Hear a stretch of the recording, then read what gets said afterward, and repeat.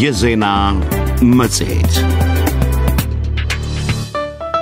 የ11 ተቃዋሚ ፖለቲካ ፓርቲዎች ጥምረት ጋዜጣዊ መግለጫ፣ የኢትዮጵያ ውጭ ጉዳይ ሚኒስቴር ሳምንታዊ ጋዜጣዊ መግለጫ፣ የማዕከላዊ መዘጋትና ደረጃውን የጠበቀ የምርመራ ተቋም የመክፈት ውሳኔ፣ የኢህአዴግ ውሳኔና በአሜሪካ የሚኖሩ ኢትዮጵያውያን እንዲሁም የሂውማን ራይትስ ዎች አስተያየት፣ የዩኒቨርሲቲዎች ሁኔታ በኢትዮጵያ የተሰኙ 6 ጉዳዮች በዛሬው ዜና መጽሔታችን ይተነተናሉ።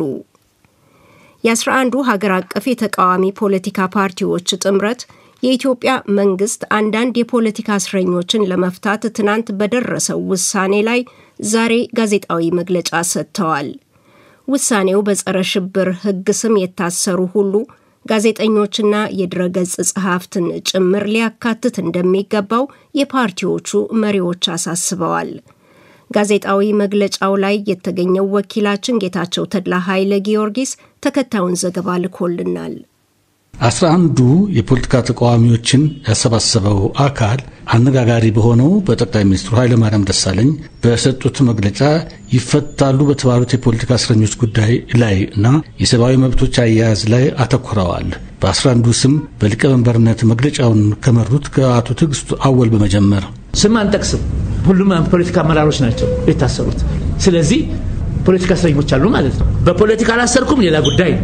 ይሄ ሌላ ነገር አይደለም። ጠቅላይ ሚኒስትሩ መልሰውታል። ይሄ ሰዎች የሚፈቱት ምህዳሩን ለማስፋት ነው ካለ የምን ምህዳር ነው የተዘጋበት? የፖለቲካ ምህዳር ነው የተጠበበው። ስለዚህ ይሄ የፖለቲካ ምህዳር ወደ ሌሎች ነገሮች ከማምጣቱ በፊት ነው እርምጃ ለመውሰድ የሞከረውና በተዘዋዋሪ መንገድ እየተገለጸ ነው ያለው። የታሰሩትን ፖለቲከኞች ናቸው። የታሰሩበትን ምክንያት ፖለቲካ ነው። ምክንያቱም ከነሱ አንደበት ነው የምንነሳው። ስለዚህ በዛው የታሰረው በሙሉ ከዛ ጋር ነው የምናገናኘው።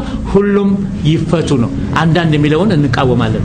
እንዲሁም ከመድረኩ በተጓዳኝ ካሰሙት አቶ ወንዶሰን ተሾመ የኢዴፓ ህዝብ ግንኙነቱ፣ አቶ አየለ ጫሚሶ ከቅንጅት፣ አቶ ገብሩ በረሄ ከኢድህ እና ዶክተር ባንተ ይገኝ ታምራት ከኢዴፓ በቀደም ተከተል ካሰሙት በመቀንጨር የቀረበ እነዚህ መፈታት አለባቸው የሚላቸው ተፈቶ ህዝቡ ማወቅ አለበት፣ ማየት አለበት፣ በተግባር ላይ መተርጎም አለበት ነው ዋናው የኛ ጥያቄ።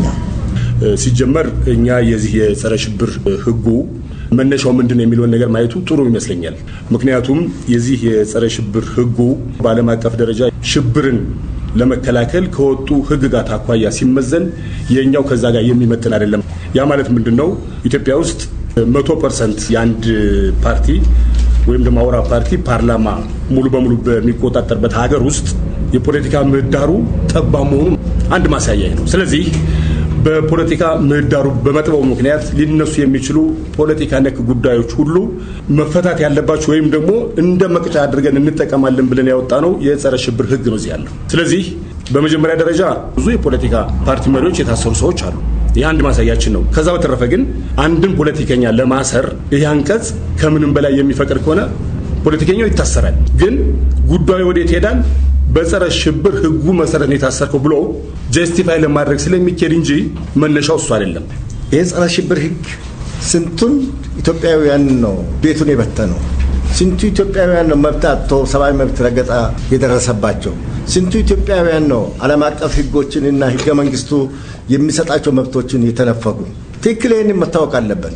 ጸረ ሽብር ህግ ለሽብርተኛ ነው ከተባለ በኦሮሚያና በሶማሌ መካከል አሁን የተደረገው ሽብርተኞች ተብሎ የተወነጀሉ አሉ። ሽብርተኛ ተብሎ በዚህ ህግ የታሰሩ ፖለቲከኞች በመናገራቸው ወይም ጽሁፍ በማስቀመጣቸው ከዛ ሌላ የተደረገ ነገር በአደባባይ ወጣ እንደምነት በል እኛ ሲጀምር ህጉን ነው እየተቃወምን ያለነው። ይሄ የጸረ ሽብር ህግ የሚባል አሳሪ ህጎች አሉት። ሰላም ካልኮኮ ከአንድ በተለያዩ መንገዶች የተፈረደ አካል ሰላም ብሎ ወንጀለኛ ነው። ይሄ የሰዎች መብት የገደበ ነው ህጉ። ስለዚህ በዚህ ህግ የታሰሩ ሰዎች መውጣት አለባቸው ነው እያልን ያለነው። ህጉ ስላላከበር ነው ህጉ መስተካከል አለበት ብለን የምናስቀምጣቸው አርቲክሎች ስላሉ በዛ አርቲክል ተከሰው የታሰሩና የተፈረደባቸው የፖለቲካ አመራሮች፣ ጋዜጠኞች፣ ጦማሮች፣ ሌሎችም የግድ መውጣት አለባቸው ስንል ህግ መጣሳል። ጌታቸው ተድላ ኃይለ ጊዮርጊስ ለዶይቼ ቬለ ራዲዮ ከአዲስ አበባ። አድማጮች በመናቀርባቸው ዘገባዎች ላይ አስተያየታችሁን ላኩልን። የኢትዮጵያ ፌዴራላዊ ዴሞክራሲያዊ ሪፐብሊክ የውጭ ግንኙነትና አገራዊ ደህንነት ፖሊሲና ስልት ያለው ሰላም፣ ዴሞክራሲና ልማት ለውጭ ግንኙነት ፖሊሲ አፈጻጸም ስኬታማነት አስተዋጽኦ እንደሚያደርግ የኢትዮጵያ ውጭ ጉዳይ ሚኒስቴር አስታወቀ። የመስሪያ ቤቱ ቃል አቀባይ አቶ መለስ ዓለም ዛሬ ለሀገር ውስጥና ለውጭ ጋዜጠኞች በሰጡት መግለጫ መንግስት አንዳንድ በእስር የሚገኙ የፖለቲካ አመራር አባላትንና ሌሎች ግለሰቦችን ለመፍታት የወሰነው አገራዊ መግባባት ለመፍጠርና የፖለቲካ ምህዳሩን ለማስፋት የተደረገ መሆኑን አስረድተዋል። የመገናኛ ብዙሃን ከመንግስት አካላት መረጃ የማግኘት መብት እንዳላቸውም አቶ መለስ አክለው ገልጸዋል። ጌታቸው ተድላ ኃይለ ጊዮርጊስ ዘገባለው። የውጭ ጉዳይ ሚኒስቴር ቃል አቀባይ አቶ መለስ ዓለም ይበልጡን ያተኮሩት መስሪያ ቤታቸው ከውጭው መንግስታት ጋር ባለው ፖሊሲ እና የስልት ቀረጻ ላይ ነው። በሀገር ውስጥ ስላሉት ወቅታዊ ጉዳዮች ግን የሚመለከታቸው መስሪያ ቤቶች ይበልጥ ማብራሪያ ይሰጡበታል በማለት በውጭ ጉዳይ ሚኒስቴር በኩል ያለውን አጠር ባለ መልኩ ለቀረበላቸው ጥያቄ መልስ ሰጥተዋል። በቀደም ተከተሉ በውጭ ፖሊሲው ላይ በማተኮር የውጭ ግንኙነታችን ከውስጥ ወደ ውጭ የሚመለከት ነው።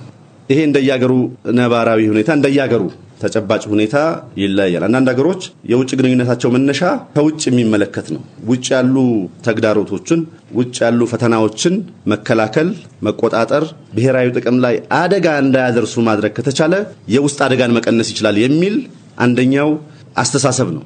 ብዙ የአውሮፓ ሀገሮች፣ ብዙ የአሜሪካ ሀገሮች የሚከተሉት። ሁለተኛው ደግሞ ኢትዮጵያን የመሰሉ ሀገሮች የፌድሪ የውጭ ግንኙነትና ሀገራዊ ደህንነት ፖሊሲ እና ስትራቴጂ ያለው ሰላም፣ ዲሞክራሲ፣ ልማት ነው ለውጭ ግንኙነት ፖሊሲያችን አፈጻጸምና ስኬታማነትና ውጤት አስተዋጽኦ የሚያደርገው የሚል ጠንካራ እምነት አለ። ይሄ በፖሊሲ ደረጃ በግልጽ የተቀመጠ ነው።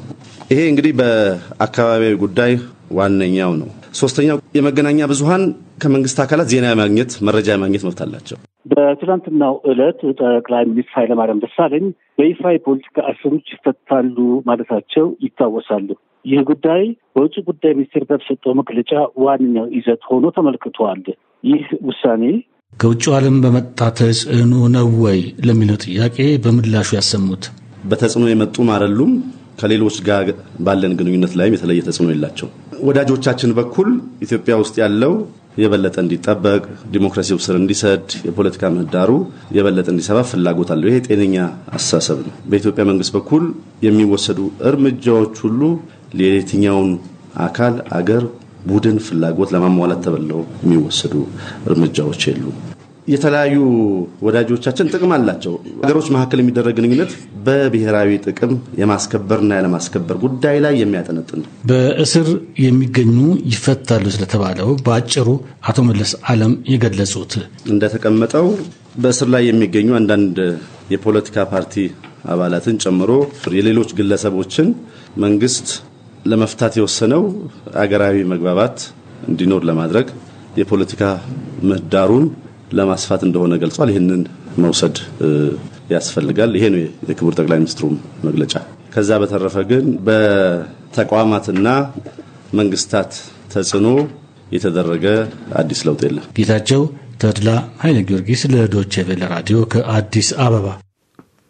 በትናንትናው ዕለት ጠቅላይ ሚኒስትር ኃይለማርያም ደሳለኝ መንግስት በደርግ ዘመን በምርመራ ስም ልዩ የጭካኔ ተግባር ሲፈጽምበት የነበረ ያሉትን ማዕከላዊ ዘግቶ ዓለም አቀፍ ደረጃውን እየጠበቀ ያለውን የምርመራ አካል እንደሚያቋቁም ተናግረዋል። ለምርመራ ሲባል ቁም ስቅል ይፈጸምበታል የሚባለው ማዕከላዊ መዘጋቱ አንድ ነገር ቢሆንም ድርጊቱ የመቆሙ ጉዳይ አጠያያቂ በመሆኑ ሕግና የፖለቲካ መፍትሄ እንደሚያስፈልገው ታዛቢዎች ያሳስባሉ። በጉዳዩ ላይ መርጋ ዮናስ ለ10 ዓመት እስር የቆዩትን በኦሮሚያ ክልል የፍትህ ቢሮ የኮሚኒኬሽን ጉዳዮች የሥራ ሂደት ኃላፊንና አንድ የሕግ ባለሙያን አነጋግሮ ተከታዩን ዘገባ አጠናቅሯል። አቶ ታዬ ደንደአ በ1996 ዓ.ም በአዲስ አበባ ዩኒቨርሲቲ የሕግ ተማሪ በነበሩበት ወቅት የኦሮሚያ ዋና ከተማ ከፍንፍኔ ወደ አዳማ መዛወር በመቃወም ለ3 ዓመት መታሰራቸውን ይናገራሉ። በድጋሚም በ2001 ዓ.ም እንዲሁ በፖለቲካ ጉዳይ ተጠርጥሮ ለ7 ዓመታት ከታሰሩ በኋላ ግንቦት 15 ቀን 2008 ዓ.ም በነጻ ተለቀው የህግ ዲግሪያቸውን ባለፈው ዓመት መውሰዳቸውንም ለዶይቼ ቬለ ገልጸዋል። በትላንትናው ዕለት የኢትዮጵያ ጠቅላይ ሚኒስትር ኃይለማርያም ደሳለኝ መንግስታቸው በደርግ ዘመን በምርመራ ስም ልዩ የጭካኔ ተግባር ሲፈጸምበት የነበረ በተለምዶ ማዕከላዊ የሚባለውን ወህኒ ቤት ዘግቶ ዓለም አቀፍ ደረጃውን የጠበቀ የሚለውን የምርመራ ማዕከል ለማቋቋም መወሰናቸውን አሳውቀዋል። በማዕከላዊ ወህኒ ቤት የእስር ጊዜ አሳልፈዋል የሚሉት አቶ ታዬ ውሳኔው አስደስቷቸዋል።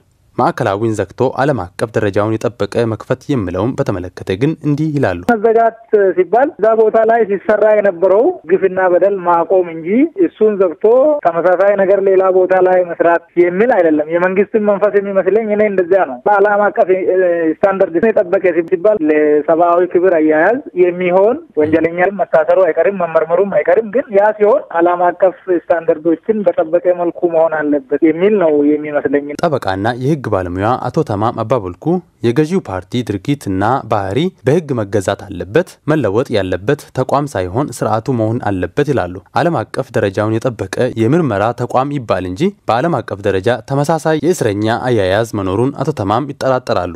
በኢትዮጵያ ደረጃውን የጠበቀ የምርመራ ተቋም ሲባል ምን ያሟላ ነው? ለኔ እንደዛ ማለት አሁን ባለው አሰራር፣ አሁን ባለው ህግ፣ አሁን ባሉ ተቋማት የበለጠ ማፈን የሚችል የበለጠ በጥሩ ቦታ ላይ ወዛው ተገባውን ፎቅ ተሰጥቷል። በፎቅ ላይ ሆኖ ተመሳሳይ ነገር የሚሰራ ማለት ነው። ፌደራል ፖሊስ ነው መፍረስ ያለበት። እውነቱን ለመነጋገር አሁን ባለው ሁኔታ መፍረስ ያለበት ፖሊስ ነው፣ ደህንነቱ ነው። ሁሉ ተቋማት ፈርሰው የሁሉ የጋራችን በሆነ መሰረት በሚቆሙ ነፃና ገለልተኛ ተቋማት እስካልተተኩ ድረስ እነዚህ መሰረት አድርገ በሌላ ፎቅ ውስጥ ብትሰራ ፈረጆች የሚሉት ማለት አሮጌው ወይ በአዲስ ጠርሙስ ማለት ነው። ስለዚህ በአባባል ደረጃ ምን ማለት አይደለም። የፖለቲካ እስረኞች ላይ ቁም ስቅል ይፈጸምባቸዋል ከሚባሉ እስር ቤቶች አንዱና ስሙ አብዝቶ የሚጠቀሰው ማዕከላዊ መዘጋቱ ድርጊቱን በሌላ ቦታ እንዳይፈጸም ዋስትና እንደማይሆን አስተያየት የሚሰጡ ወገኖች አሉ። በቅርቡ በኦሮሚያ ክልል የፍትህ ቢሮ የኮሙኒኬሽን ጉዳዮች የስራ ሂደት ኃላፊ ሆነው የተሾሙት አቶ ታዬ በዚህ ላይ የሚጨምሩት አለ። ይሄ ትልቁ እርምጃ መጀመሪያ ነው እንጂ ማለቂያ አይመስለኝም። ፍርድ ቤት ነፃ መሆን አለበት። የክስ መሰራረቱ፣ የፍርድ ቤት የምርመራ አካሄዱ ሁሉ ነገር ህግና ህግን በተከተለ ብቻ መሆን መቻል አለበት። ለዚህ ደግሞ ብዙ ነገሮችን ማሻሻል ያስፈልጋል። የፖሊሳችንን አስተሳሰብ፣ የዳኞቻችንን አስተሳሰብ፣ የአቃቤ ህጎቻችንን አስተሳሰብ፣ አጠቃላይ የማረሚያ ቤት አስተዳደር አስተሳሰብ እና አሰራር ሁሉ ነገሩ ማሻሻልን የሚያካትት ይመስለኛል። ማዕከላዊ መዝጋት አንድ ነገር ሆኖ እያለ በተለያዩ የአገሪቱ ክፍል መደበኛ ባልሆኑ እስር ቤቶች ውስጥ ታስሮ ስለሚገኙት የብዙዎቹን እጣፋንታም የሚያነሱ አሉ። በኦሮሚያ ክልል መደበኛ ያልሆኑ እስር ቤቶች እንደሌሉ የሚናገሩት አቶ ታዬ እሳቸው እስር ላይ በቆዩት ጊዜ ያጋጠማቸውን እንዲህ ያጋራሉ። በተጨባጭ አዲስ አበባ ውስጥ እኔም በታሰርኩ ጊዜ ታስሮም የመጡ ሰዎች ኢንፎርማሊ የነገሩኝ ከማዕከላዊ የሚመሳሰሉ ሌሎች ቦታቸው የማይታወቁ አሉ የሚሉ ሰዎች አሉ። እኔ በነበርኩበት ዚስ ኢንፎርማል ነው፣ ፎርማል የሆነ ግንኙነት ላይ የተገኘ አይደለም። ግን ዞሮ የሀገር የፍትህ ስርዓቷን የምርመራ ስርዓቷን ማሻሻል ካለባት ከአንድ ማዕከል ብቻ ሳይሆን አጠቃላይ ለውጥ ያስፈልጋታል። አቶ ታዬ በፌስቡክ ገጻቸው ላይ የጠቅላይ ሚኒስትሩን ንግግር አስመልክቶ በጻፉት አስተያየት ንግግራቸው ህወሓትን ንጹህ አድርጎ ደርግን ብቻ ወንጅለዋል።